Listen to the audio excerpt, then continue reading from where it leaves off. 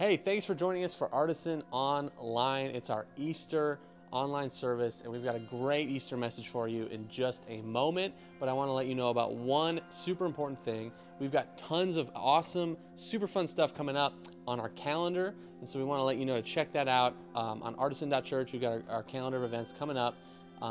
We've got all sorts of stuff coming up this spring, summer. It's going to be great. We'd love for you to stay tuned to that. But otherwise, here is our Easter message from Pastor Sam Grosso.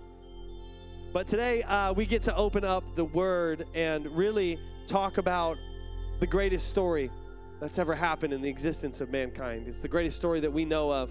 And it really began on Friday night. As a church, we dove into the scriptures that tell the story of Jesus' crucifixion on a Roman cross. That he was actually tried and found guilty, even though he was an innocent man, and that he was put to death on a Roman cross via crucifixion.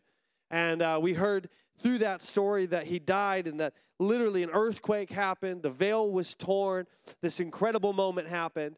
And because of that death, we actually remembered it through communion, but through the drinking of the cup and the eating of the bread, and memorialized the reality of what both of those items mean. But how many of you know the story did not stop there?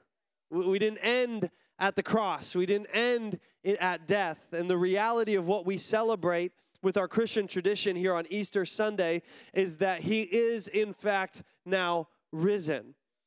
But what's interesting about this fact is he alluded to it. He told people that he would be risen, and yet their focus was still on the tomb. Their focus was still on his burial. Their focus was still on the preparation of the body. In fact, they had put guards in front of this tomb. Jesus had died, and a wealthy man donated what would have been considered a wealthy man's grave, its own tomb with a giant stone to protect it. And this was a picture of what really humans for centuries have been doing, and that is caring deeply about what happens and how they are remembered after they die. Caring deeply about how we are memorialized, how we are seen afterwards. And in fact, we know that there are some of the wonders of the world are actually graves.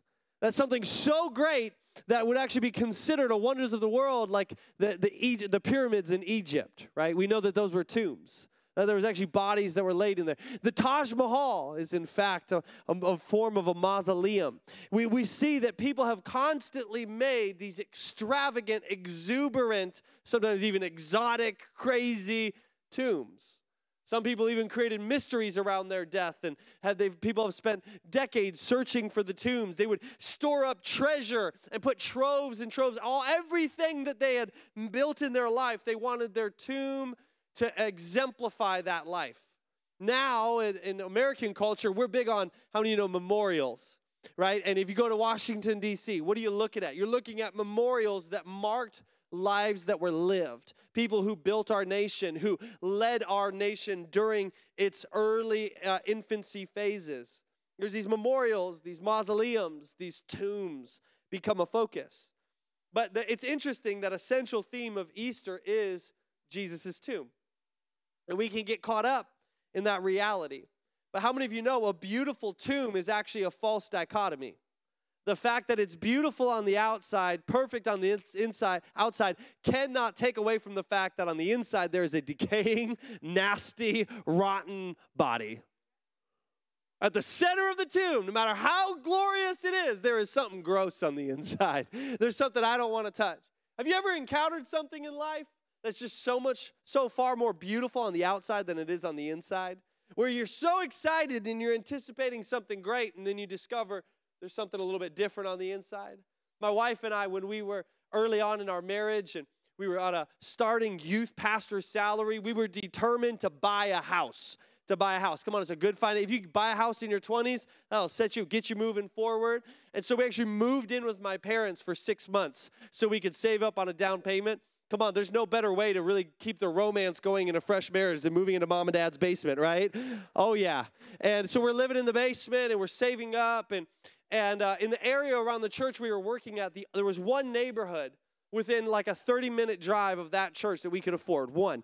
And that neighborhood was an old neighborhood in downtown Shakopee, Minnesota. And there was only 3 houses in this neighborhood that was even within our pre-approval letter range. And so we kind of honed in, as you do, on a favorite. And it had kind of a little bit of that historical charm. It was an early 1900s build, and some of the original woodwork was still there, and some of the original floors were still there, and it had just this feel to it. We're like, this is it. All the other ones were like boring ramblers that were just clean cut. We're like, this one's got character, right? And Chip and Joanna were just coming on the scene, and everyone's standards were going through the roof of what they could do with their first time home, and we're getting excited about what we're going to preserve and tell the story of the home. We actually get an offer accepted on this house. We get our inspection. And we were smart because we included my dad in the inspection. He'd been in the trades for a long time. We're like, Dad, come inspect this with us. We're digging into the house, and it's just everywhere we looked. It's like, no, this is the house. This is the house. It's looking great. It's looking great. It looks so good. It looks so fresh.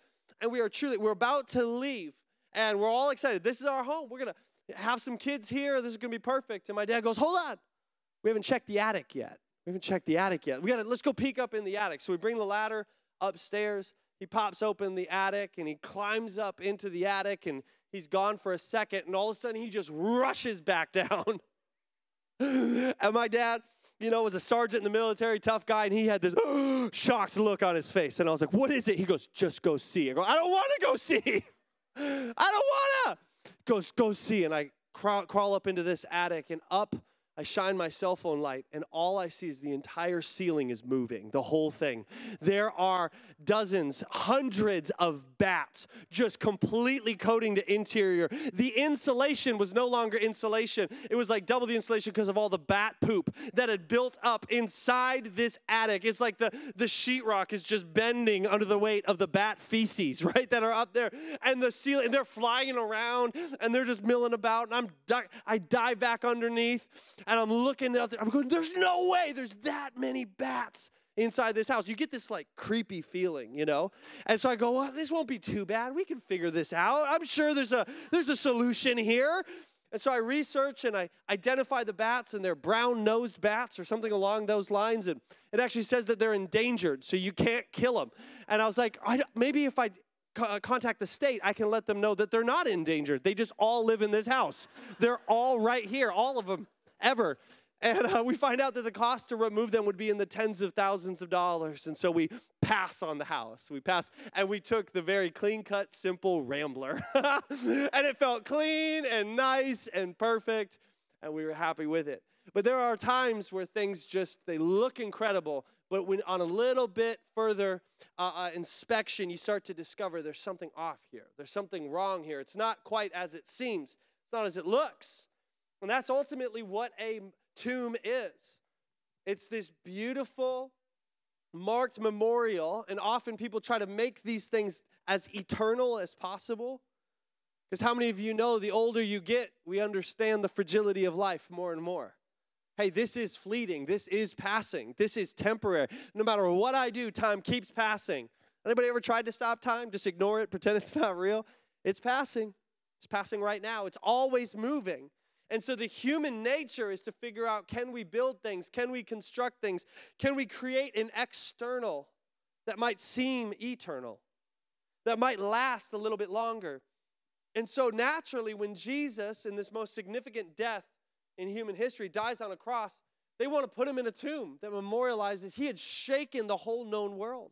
His message had reached out all across the world, and people have been flocking, and they knew about him, and they were talking about him and the miracles that had happened. And so they put him in this wealthy man's tomb and trying to put him into the constructs that the world have created. This is what you do with a body.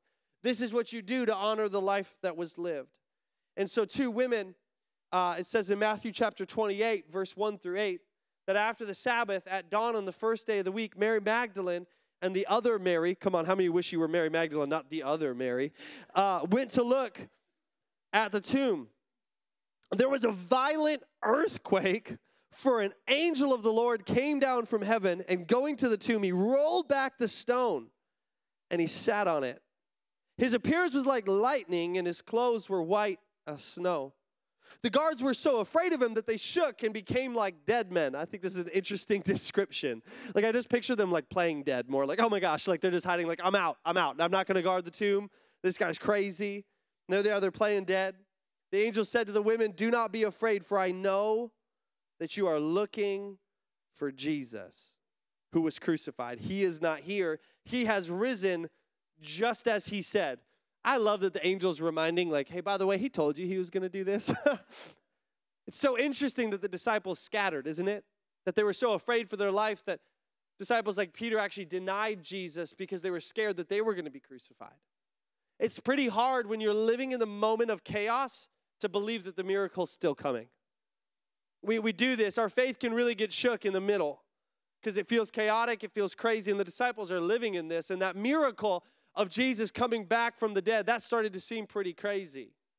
But here the angel's reminding, don't you remember what he said? He's going to come back.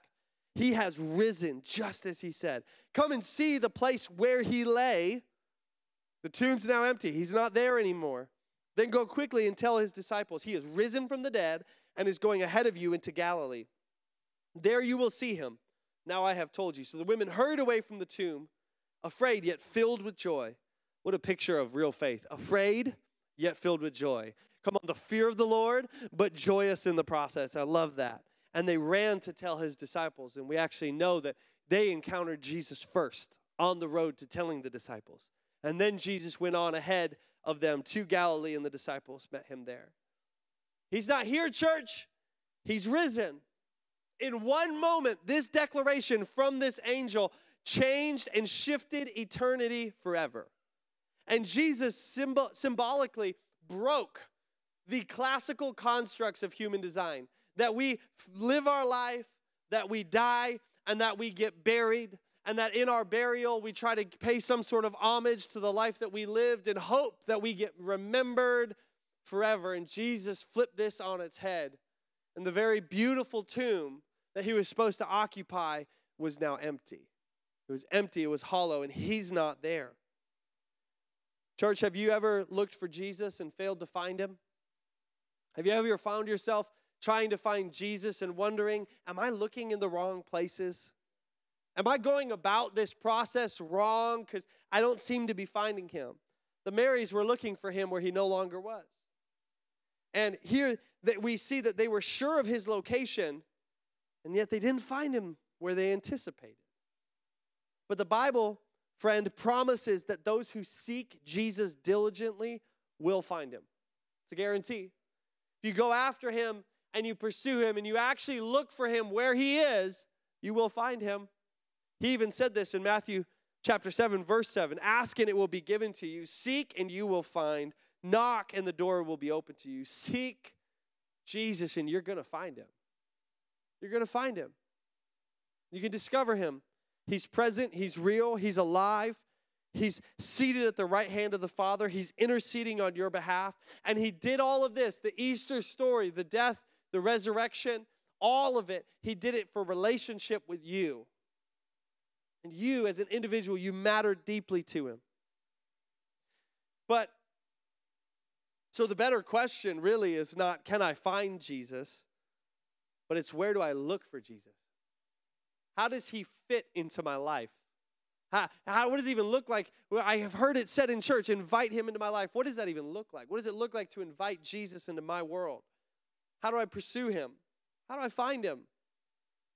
He's not going to fill, essentially, though, the problem is he's not going to fill the sort of earthly constructs that we create, these sort of tombs that we make in our lives, these sort of external focuses that we say, hey, Jesus, I've got my life, and I want to find you, but what that's going to look like, my seeking, my knocking, my looking, my trying to find you is going to be me sitting here waiting for you and asking you to just come and meet me and fill the life that I've already built. I've built this life. I've figured it out. I've got it all working. And Jesus wants you to just come and join in with what I'm already doing. But that's not the invitation that he has for us today. You see, it's typical human behavior to enshrine our lives externally. It's typical behavior to focus so much on how we are perceived, how we are seen, how we are viewed, how people respond to us externally. In fact, the typical person in America right now is far more concerned with the external than the internal. The messaging is that as long as I look okay, then I'm probably going to be okay in the end. As long as everything appears okay, then I can sort of keep it together. Internally, I can be a mess as long as externally nobody sees it, nobody understands it, nobody can picture it. I'm just going to figure this out. And there's going to be a difference between my external and my internal. And for today, I'm going to coin a new phrase for us, okay? We're going to start a phrase that's going to make sense. And everyone who's been to Artisan Church Easter 2023, they're going to be like, oh, I remember that. It's a phrase. And what I want it to be, what we're going to call it today, is tomb mentality. Tomb mentality. Where we are empty and decaying on the inside, but on the outside we look healthy and beautiful. That we're building a life externally. Let me give this is my best attempt to sort of like Webster's dictionary, my little term I just made up. Tomb mentality. Crafting an external persona or picture that does not actually align with the internal person and personality. Creating a life for everybody to see, for everybody to experience, sometimes even morphing, twisting, and adjusting my personality, the way that I think other people want to receive me, the way that I think I'll get applauded, rewarded, promoted. I'm going to live externally. I'm going to constantly be tweaking and adjusting. You see, sometimes actually external is way easier because this is where we live in the tangible. It's what we see. I can control what we see, and that's what a tomb is. Control all the parts that people see, but how many of you know you're not allowed inside a tomb? That's the whole point. It's shut off. It's closed. It's shut. It's sealed. The body's in there. You don't go in. You don't go in. And so this was a massive moment when the angel actually rolled back the stone and exposed the inside of the tomb. To actually showcase the reality, it's empty. We don't live with this tomb mentality. We don't craft an external persona or picture of our life that does not align with our internal person and our divine personality, the way that God made us to be. You see, Jesus understood that this was pretty common within human nature. Because before he died, he actually rebuked a group of Pharisees. In Matthew chapter 23, verse 27 through 28. If you don't know, Pharisees were teachers of the law. They were actually religious leaders within the Jewish practices. And Jesus said this. He says, "Woe to you, teachers of the law, you Pharisees, you hypocrites. You are like whitewashed tombs." Now, it's important to understand what they would have heard when they said that. You see, the Jews actually believed if you came in any sort of contact with a body that you became so unclean, you had to go through at minimum a week of cleansing in order to be made right again. In fact, it got so bad that the Pharisees started to teach that even if your shadow crossed over a gravesite or where a body was, that you had to go in and you were now unclean and you had to be made clean again. So they were dramatic in their picture of the filth that was on a dead body, the impurity that was on a dead body. So what they would do during the Passover is they would whitewash all of the tombs so that you knew exactly where the bodies were, where the tombs were, so there was no chance of you being unclean during Passover and missing out. So they'd whitewash it. They'd make the tombs look beautiful. They'd make them stand out on the inside, but covering the dysfunction on the inside. Jesus describes this. He says, which look beautiful on the outside, but on the inside are full of the bones of the dead and everything that's unclean. In the same way, on the outside, you appear to people as righteous, but on the inside, you are full of hypocrisy and wickedness. And this is Jesus talking very candidly, very raw, very real. But I'll just be honest, and then maybe you could be honest with yourself. There's been many times in my life where I've started to address, wait, I'm saying one thing and I'm living another. Have you ever caught yourself in an act of hypocrisy? I might be the only one, but I've caught myself in these moments going, hey, I've been saying that to my kids and then I've been doing this. Hold on, as a dad, I got to line that up. Hey, I've been pastoring people in this, but then I slipped into anger there. Okay, I gotta check that. I got to make sure that something's happening from the inside out, not the outside in. I don't want to be a whitewashed tomb. I don't want to live with a tomb mentality where my words are correct, but my actions are wrong. I don't want to live with tomb mentality where I give off the persona and the idea of a healthy, whole individual, but really I'm dying and decaying on the inside. You see, these Pharisees, they had properly handcrafted an exterior that appropriately resembled their line of work, all while letting their interior world fall apart with pride and arrogance, control, abuse. They're living in hypocrisy. So Jesus is showing us this morning, church, through the empty tomb of the Easter story, that he works in the exact opposite strategy of tomb mentality. And he was making it clear in this passage. He is not where you think he is. He is risen. You can't find him by living as the world does. You can never get your outside, the exterior of your life, to look good enough, to be pleasing enough, to earn your way to Jesus. There is nothing you can do. We are not saved by works. We are not saved by the efforts of our hands. We are saved by grace through faith in Jesus Christ alone, and saying it's in your message, it's in your story that I can experience salvation. Church, he wants to work. This is something we say all the time at Artisan. He wants to work from the inside out, not the outside in. You can't get yourself right and then come to him. It's impossible. You'll always come up short because he's a Savior that wants to work with you on your eternal positioning, not just your temporary prospering. He's not just trying to make you good for a day, to be blessed for a moment. He wants you eternally positioned to spend all of eternity with him. He wants you to think and build and live your life with an eternal perspective, not a temporal one. Not trying to store up treasures here on earth where moth and rust will destroy it, but to store up treasures in heaven where nothing can touch it. By the way in which we live for him, working from the inside out. Don't invite Jesus into your tomb mentality. He's not going to take up residence in some sort of whitewashed tomb. How many of you know? They created a literal box to put Jesus in. Here's where you're going to fit, Jesus. Here's where your dead body goes. Here's the tomb. It's a nice one. We got a really good one for you. Go stay in this tomb. This is what we made for you. Fit in my box. And Jesus said, I'm not going to stay in anybody's box. I'm going to blow open the doors of that tomb. I'm going to show you that I do not fit into the constructs of man. I do not fit into what we create. You are not the determiner of how I'm going to respond and move in your life. You are just to receive it. You're supposed to receive the free gift. He doesn't want you to, he won't take up residence in a whitewashed tomb. He wants to wash your very soul as white as snow. I said that phrase at our Good Friday service, and our 7-year-old daughter, Willa, she joined in.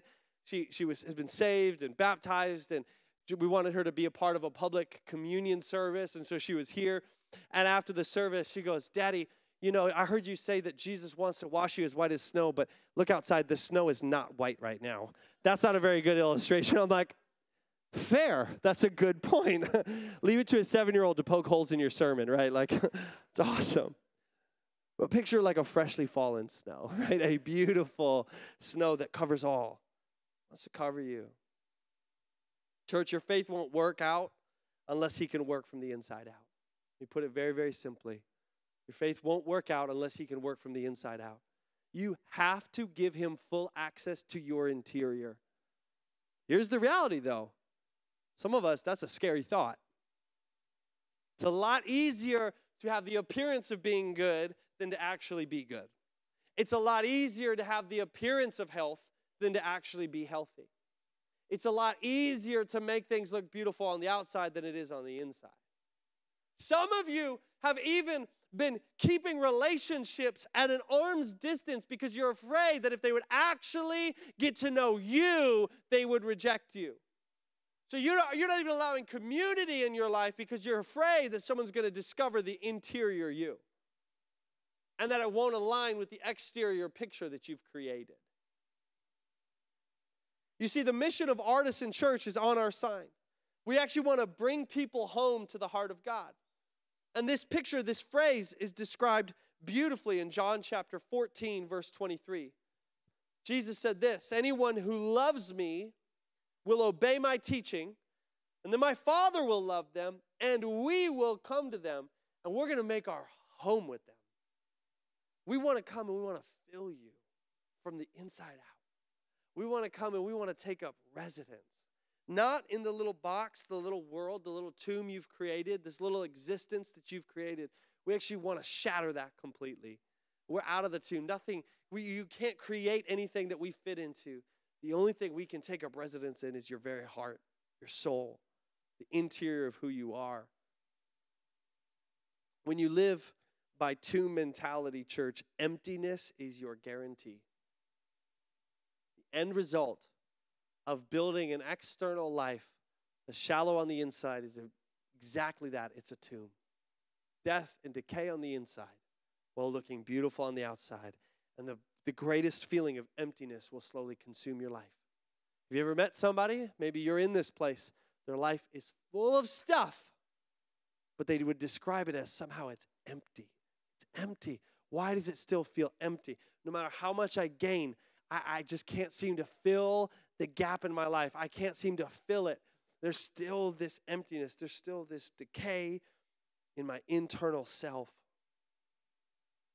As I was praying and preparing for this message, I really felt strongly that many of us are dealing with what you might call an empty life. Maybe you've even described it that way. My life just feels empty right now. I go to work, I do the things, I'm raising my family, I'm involved, I serve, I do stuff, I go places, but it just feels empty. It doesn't have the same life it once did. It doesn't have the same passion it once did. How many of you know something special done in repetition loses that special feeling pretty quickly? If I start to repeat it over and over and over and over again, all of a sudden it doesn't taste so special, it doesn't feel so special, it doesn't seem so special. It doesn't suffice. So we go chasing after more and more and more and more and more. And we get caught in the rat race of life. Essentially, we designed and crafted a world with an intent to fill our lives, and yet we are left as empty as the beautiful Easter tomb. Emptiness has sort of become normal for some of us. This feeling of emptiness, this feeling of longing.